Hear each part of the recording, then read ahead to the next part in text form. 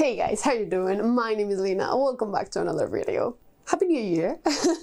Well, this is not going up in the new year, but still, Happy New Year! So, we're going to do my January TBR. As always, I'm going to use my TBR game. If you're new here, I've been doing this game for a couple of months. I was going to change it this month, but I didn't really have the time to make another board, so we're going to stick with it for a little bit longer. And before we get started, I did complete my TBR for last month. As I'm recording this, is the 28th of December, and here's the thing. I only have 3 books left. I'm currently reading 2, and I have decided to move one of the books towards basically the new month, because I don't want to rush through this book, and that's Rhythm of War. So I have decided to just read it on January. Really, I'm not going to punish myself because I'm just going to move it to January. That's it. And also, I really hope that I don't get that many books this month, because I have my finals the last week of January, so I don't think I'll be reading that much, at all. You know what? As always, every time that I say that, I just ended up being so fucked up that, yeah, whatever. So, without further ado, let's just get started. One thing before we get started. I know that something might be looking a little bit weird. It's just because I'm trying a new angle. So this might not be perfect, or it might not even stick for the next one. I'm just trying. We'll see if I like the result. Really? Already? As always, we start with just one. I really like a small book, if I'm being honest. Oh, wait a second. Let's add it to the TBR. Wait, I had a bunch of them the other day. Fuck. Okay, so the last added book to the TBR. This is so stupid. I have already owned this book since, I don't know, October or November. When Galley was giving away some arcs of the Forever King, and I asked for one because I really like Galley, so he sent it to me, and I didn't add the book to my TBR on Goodreads for some reason. And yesterday I remember, because I was just like, I really need to get into this book, which has already come out, by the way, and that's it. That's the book, The Forever King by Galley. If I'm being honest, I really don't know much about this. I know that it's a sequel series to The Written. I remember it's a previous trilogy by this author, and that's mostly it. I do know that I can go into this book without having read the first trilogy, so if I really like this one, I will go back and read the first trilogy. But we're going to start with this, because I really want to read it. I really want to say, hey man, this book was great. So we're going with this one. Let's go with, wait. Oh, shout out to Maddie for sending my cats this. They're crazy with this. Get away. Will you go? You up? Okay. Throw number 2. 8. 1, 2, 3, 4, 5, 6, 7, 8. Bookshelf number 1. That's a big one. Ooh. Now this is interesting, you see? Because there's one book there that I really want to read. So, for bookshelf number 1, which is the brown one up there, is the biggest one? I think it's the biggest one, even though this has more books, because I have all my small paperbacks here. Yeah, you have already seen the book, damn it. So, for bookshelf number 1, I'm choosing The Deep by Rivers Solomon.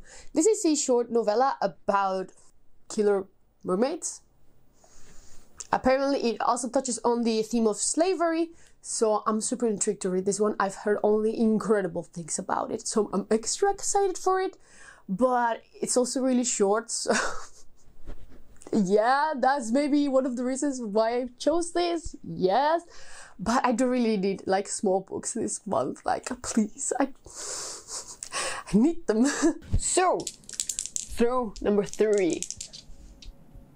I have a crazy cat right beside me. I'm scared. Man, why? There we go. So I wouldn't mind, dude, my camera might be moving around. I'm so sorry. So, I was saying, I wouldn't mind like E2 for 5+ pages, but I don't really feel like the lowest rated. It's 1, 2, 3, 4, 5. Nah. 1, 2, 3, 4, 5, 6. A book by a Spanish author. I was telling you that I'm going to choose a book by a Spanish author, but I'm not going to do that because the book that I want to read, I lent it to my step-grandmother. Fuck. So I'm going to cheat a little bit. I'm not going to choose a book by a Spanish author, but I'm going to choose a book that I own in Spanish. And for this, I'm just going to choose Malazan by Steven Erikson because I'm participating on a buddy read. Well, it's not a buddy read, it's a read-along that is going to take 2 years to be completed. Yeah, but I really want to get back into Malazan. I have read this book 3 times already. This is going to be the 4th one. I really hope that I can actually understand it this time. Like, I really hope that I can grasp everything this time. I will be taking notes and all that shit, but yeah, I will link Mike's channel down below because he's hosting the read-along. I do really need to read this one in Spanish so I can actually understand everything. But man, this is such a hard book. Like, if you don't read that much fantasy, I will never go into Malazan because holy shit. Holy shit. Okay.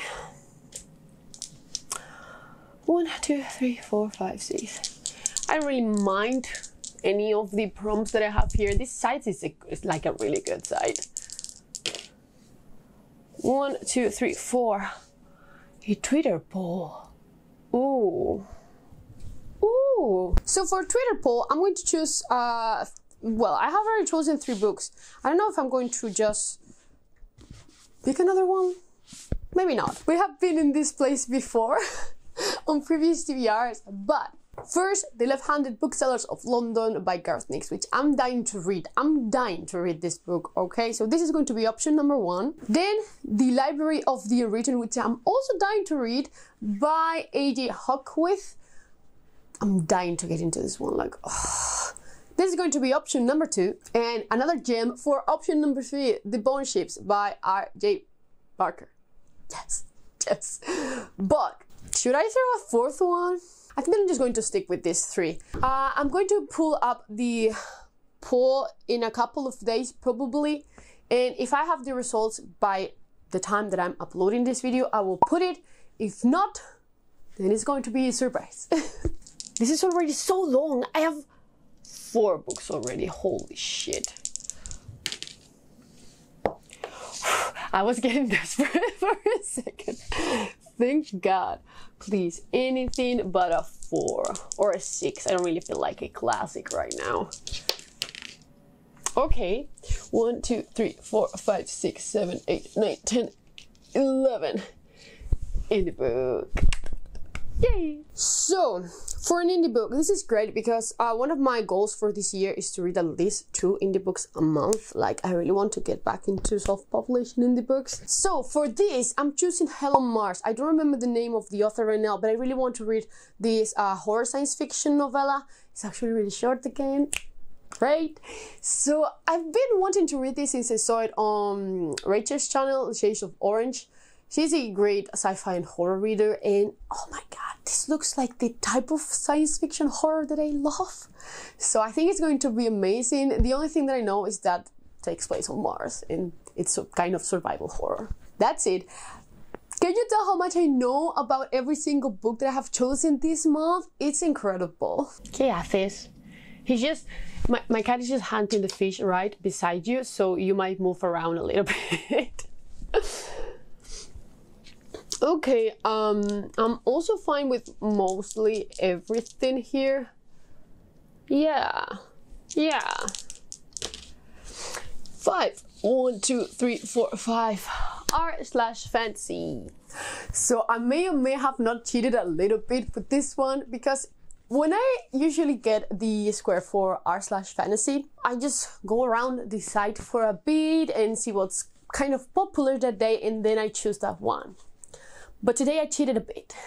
I directly searched the name of this book in there to see if someone was talking about it, because I do want to read this book this month and I don't want an extra book this month. So I searched The Wall of Storms by Ken Liu. I'm fucking reading the second book in the Dandelion Dynasty this month. Like, yeah. I'm missing this series so much. I thought that the first book was brilliant. If you have been here a while, you know that I love that one. It's going to be in a great list this week, you know? Like, yeah.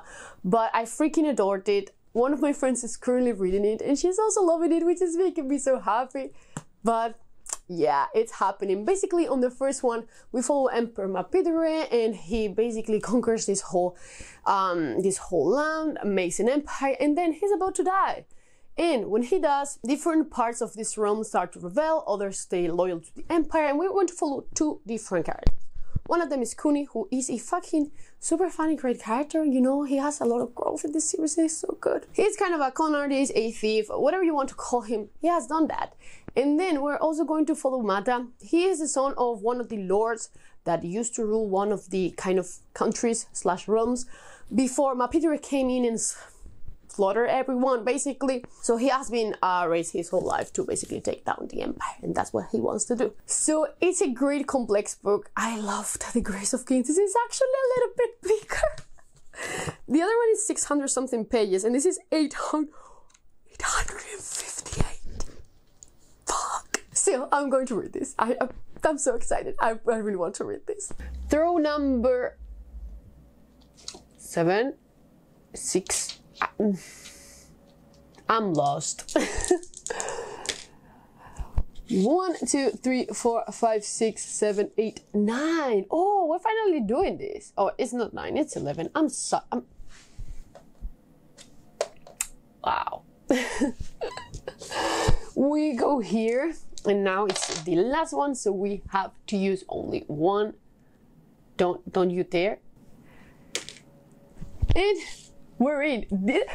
That was like the fastest that I have ever done this game. Like, hell yeah. The last one, I haven't grabbed it yet. I'm dumb. It's going to be Lord of Secrets by Breanna Teintze?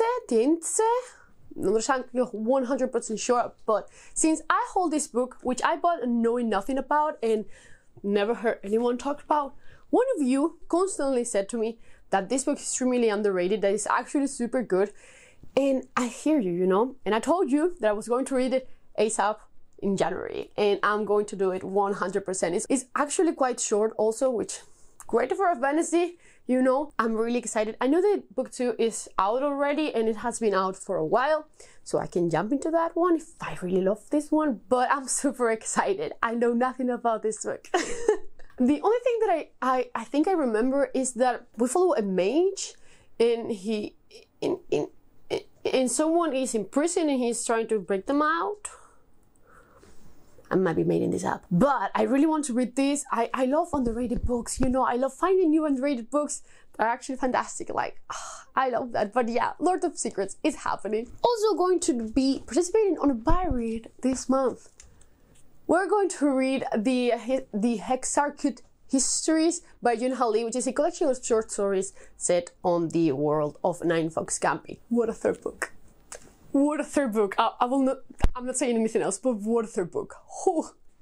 The three of us love this book. Well, this world, this everything so much that we have decided to read these short stories. And I'm going to buddy read this with Angela from Literature Science Alliance and with Kayla from Crack Into a Good Book. And it's going to be amazing. I'm super excited.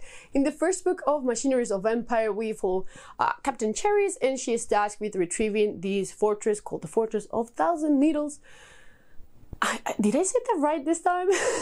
And for that, she's going to use the help of General Jitao, who is like a legendary figure in this people's history because he has never lost a battle. He's a master in strategy. He's also a bit suicidal. He's also a bit like a killer, you know.